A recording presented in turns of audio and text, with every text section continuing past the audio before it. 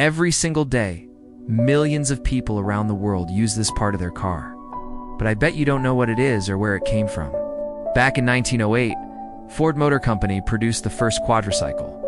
It was called the quadricycle because it had 4 wheels. See before this.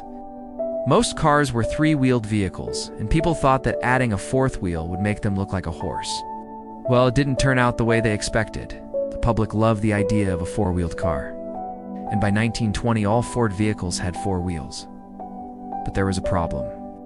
All the parts for the quadricycle had to be shipped to factories around the world. And as you can imagine, shipping costs were high. Then someone had a brilliant idea. Why not make the parts cheaper and easier to transport? So they did. They took the 4 wheels and put them on 1 axle, making the entire thing cheaper to ship and easier to work on.